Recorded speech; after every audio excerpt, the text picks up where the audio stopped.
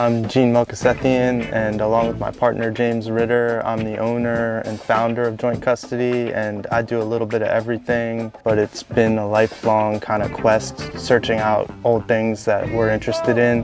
And James and I have played in a band together starting in the early 2000s, so we've known each other for a really long time.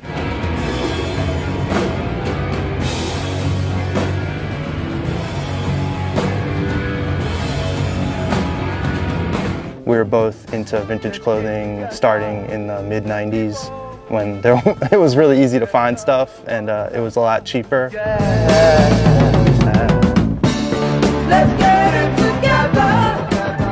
I would say that Joint Custody's unique identity is kind of, for a lot of people, maybe music.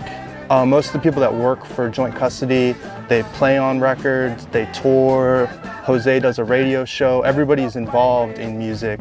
So it's not just kind of like a thing where we throw it on top and being like, oh, like, I like this logo, but I don't know what it is. We know about so many different kinds of music that like, we know what we're selling you and we care about it. We don't want to sell something that we think isn't cool. Wake up, wake up, wake up. Your funky mind, your funky mind, your funky mind. Fast fashion makes these products that are supposed to only be around for a little while. You buy them, you throw them away. They're often made with labor that isn't humane, it doesn't treat people right.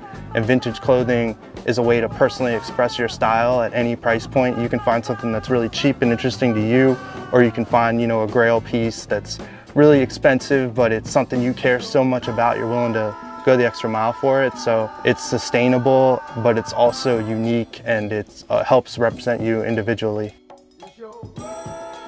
I don't really think of our store as like obviously like we're hardcore kids and like that's what we're into, but we're also into everything. So I don't really see our store as like limiting in that way. Like, I don't know, everyone who works here is pretty much interested in the whole package, like everything, good and bad. Earlier today, a guy was in the store actually, and we were talking about the difference between buying a record online and buying a record in person, and how, like, there are records I've wanted forever that I'll go and spend a lot of money on, and I'll go and spend a lot of money on them online, and I'll get them shipped to me, and they'll come, and I won't even care. But when I walk into a store and see something that I've wanted for a long time, it feels like it's just the best thing to be able to walk into somewhere and find something you want.